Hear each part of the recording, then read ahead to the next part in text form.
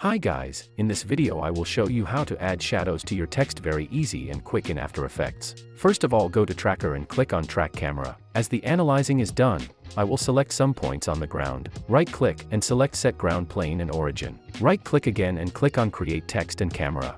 Let's type anything you want now. Press S on your keyboard and let's scale the text. Now correct X, Y, and Z rotations. Let's now add shadows very quick. Duplicate your text layer and select bottom one and add fill effect on it. Now grab an eyedropper tool and select shadows in your video. Change X rotation now until it's on a ground. Decrease the opacity a bit under the fill effect and then let's add Gaussian blur effect. Increase blurriness until it looks fine to you. Text with shadow is ready. Now let me show you how to make your casual text a 3D text without any plugins. Select your top text layer and then make sure to change your 3D from Classic to Advanced 3D. Now open your text settings, open Geometry options and increase extrusion depth.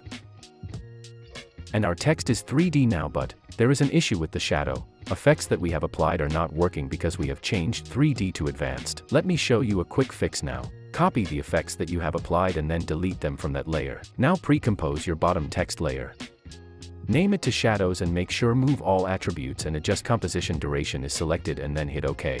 Now make sure to enable that icon on a shadow layer. And now paste the effects that you copied later. Hope this video was helpful. Thanks for watching and like the video please.